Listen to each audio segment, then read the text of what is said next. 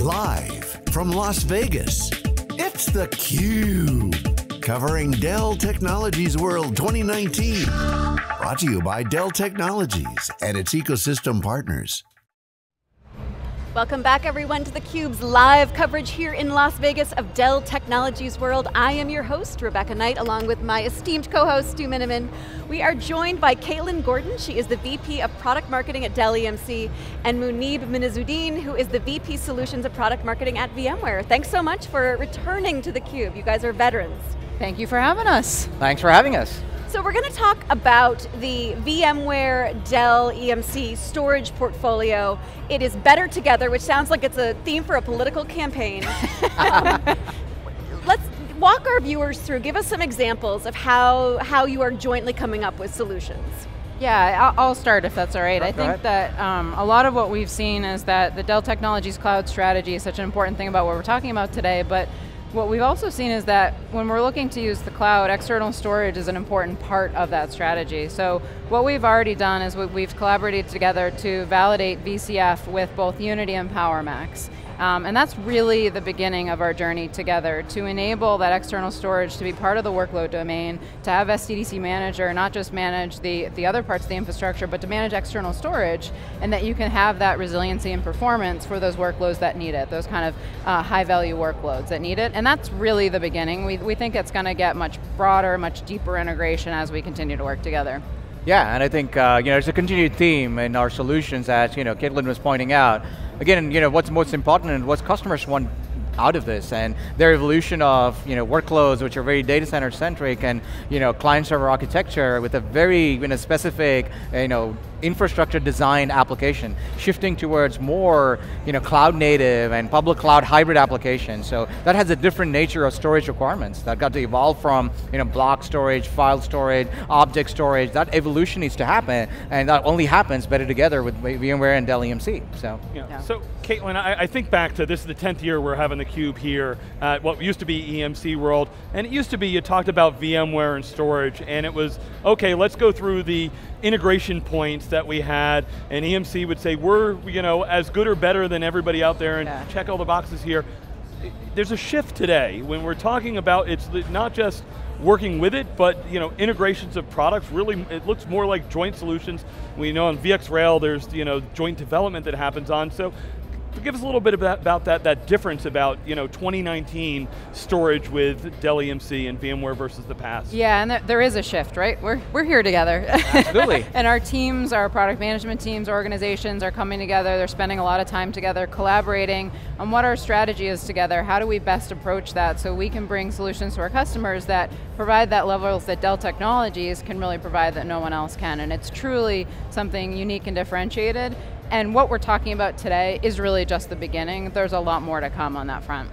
And I think also the integrations in the past, where I would call them API interface driven, now like you point out, it's co-engineered, starting with the solutions like VxRail, Cloud Foundation, and the co-engineering makes a big difference because we're sharing roadmaps. We're sharing, hey, what are we thinking about performance? What are we thinking about application requirements? And that's very different to just, I'm going to partner with you, I'm going to pass some APIs, you're going to call some APIs, and that has an impact on ready solutions, right? It's just Cloud Foundation, a full stack with Lifecycle, SDDC Manager. That kind of integration only happens with co-engineering.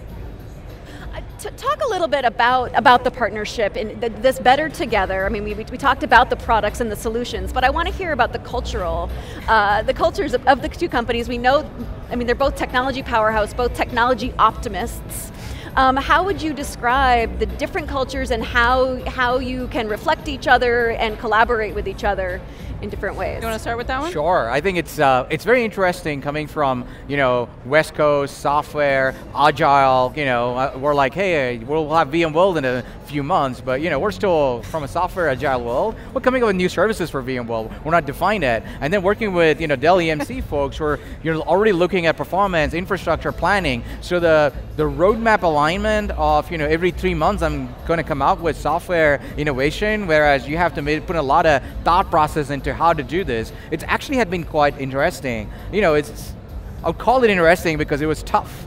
It's tough initially to kind of figure out how do you kind of bring a cohesive roadmap where you're making 12 months infrastructure investment and roadmap to 3 months of software cycle, but I think it's actually come together really well.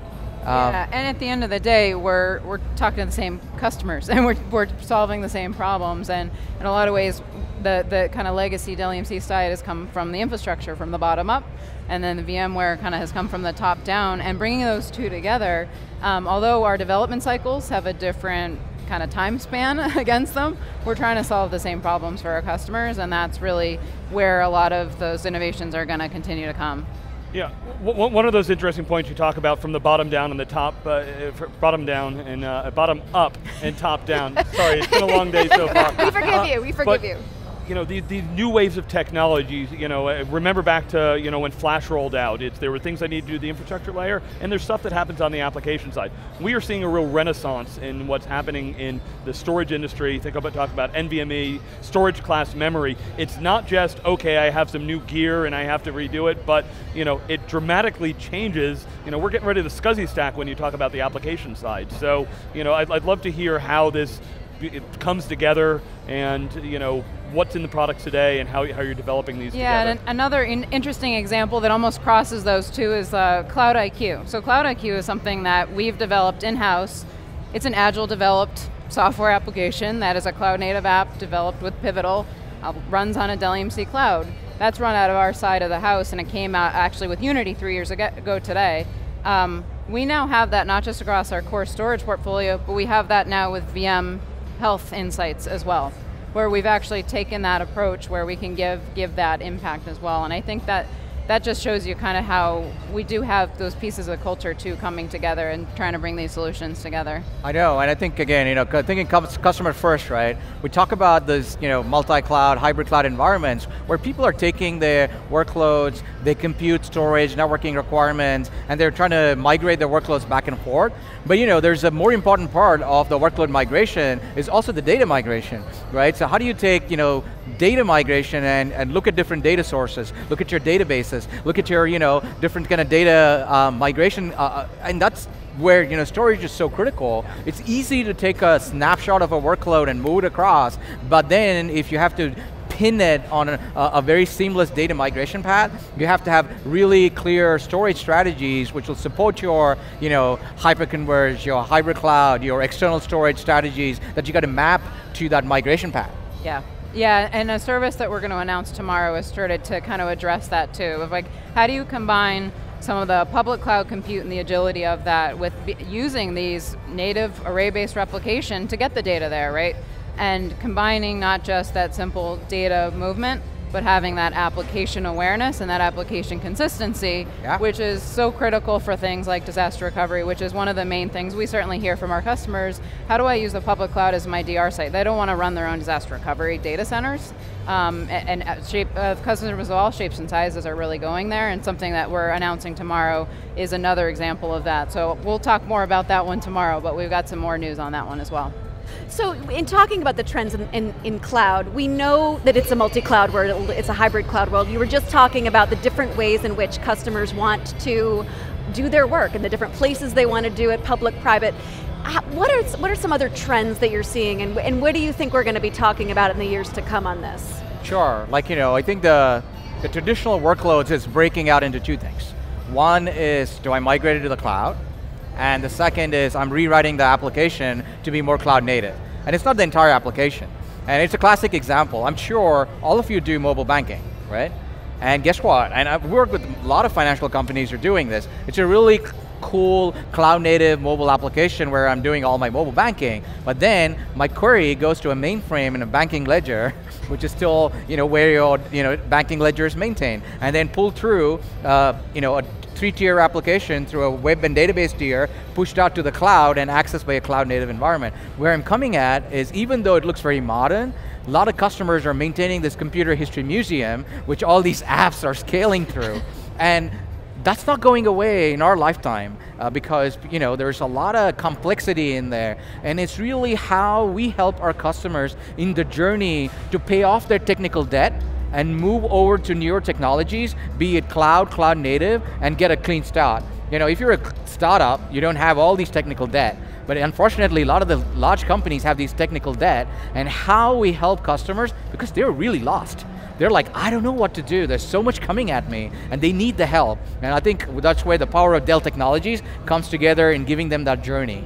Yeah, and the bank is a really good example. We have a customer who's exactly that example, where everything from the mainframe that runs all their transaction processing that they've always run, to their mobile applications, all run off of a PowerMax. And part of this journey for them is that they absolutely need that infrastructure, but they also need to simplify their operations as much as possible. And having one platform to consolidate all that on is true in banks and governments and hospitals around the world. And I think that that's part of where we see a lot of this pull of how do I get that cloud experience, but how do I still use that infrastructure that I have? Yeah, Caitlin, everybody's trying to squint through the new announcement of the Dell Technologies Cloud there, and what does this mean to the storage people? Yeah. You know, what storage is underneath that? Is that something that they see it? Will they recognize it? I was wondering if you can help illuminate that stuff. Yeah, and some of this will be a little clearer too tomorrow as we talk through a little bit more of the details, but if you think through, the Dell Technologies Cloud strategy essentially has two parts. The Dell Technologies Cloud announced today, and then the Dell Technologies Cloud-enabled infrastructure that we'll talk through tomorrow. So the Dell Technologies Cloud, what we announced today, essentially has two different flavors announced today, and then one that we kind of said where we're going in the future. One is the Dell Technologies Cloud Platform, which is essentially the VxRail infrastructure, and that's that first offer. And then there's the data center as a service, the VMware Cloud on Dell EMC. The third one, which was only mentioned quickly today, is that validated design. So that's leveraging our best of breed 3-tier architecture, including storage, with that, the term that Jeff used today was VCF ready, right? It validated with VCF. That's with Unity and PowerMax today. Again, that's the beginning, but you can picture what we're doing with validated design is really enabling us to offer our 3-tier architecture, best of breed across all 3 tiers, and leveraging VCF for that lifecycle management, et cetera. And again, it's giving customers those choices to say, do I want to keep and maintain modernize my infrastructure, or do I have, and this is the trend shifting where hybrid, people will be talking about that, it's just the trend shifted only in the last couple of years, when hybrid meant shut down my data center and go to the cloud. Now it's really kind of gone two-way. The streets changed from not just going from data center to the cloud, but also coming from cloud to the data center. So the interesting challenges become about not just taking the requirements of your, client server architecture and migrating it to a, elastic cloud architecture, but it's also taking that elastic EC2, Azure environment and landing them into your data center environments managed as a service. So that comes with its own challenges, but that's where customers want it to be. Because, they're going, I've built so much IP natively in my cloud, applications that I've built over the years, now I have a need for it closer to my data center or my users, or my edge, and I really need to bring it back. And that's having challenges from a storage perspective. Now, they were not designed for client server, they were designed for cloud native elasticity, so I got to build storage architecture that supports that. That's right, yeah. And I think the other piece is that, and we'll talk some about this tomorrow, but this Dell Technologies cloud-enabled infrastructure is kind of the other side of the coin, where we think about Dell Technologies Cloud, that's really transforming into a cloud operating model, and you're purchasing the infrastructure to really transform that. But a lot of our customers want to use the cloud for very specific use cases. They want to replace tape and they want to archive to the cloud, right? So we have the capabilities, and we'll continue to invest in capabilities of simply moving data from your on-prem infrastructure into public cloud, converting into object and putting in there. So you've made the cost profile, and you can maybe finally get rid of tape. I think I've, for 14 years, been trying to get rid of tape in the industry, haven't gotten there yet.